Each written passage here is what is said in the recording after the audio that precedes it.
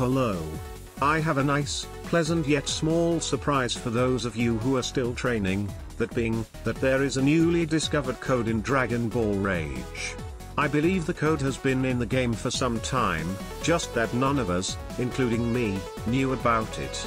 Anyway, before we begin, please subscribe for some cool Dragon Ball Rage content, with some other stuff too.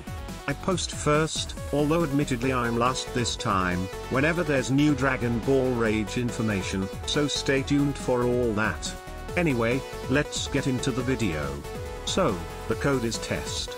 Yes, literally just test. The code gives you 5 times faster training for 10 minutes. This isn't highly beneficial in the long run, but at least it gives you a short boost.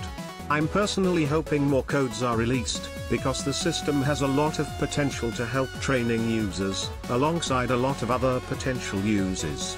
This code is currently the only code available in the game, and seemingly has been for a while, so I hope the system is used more in the future.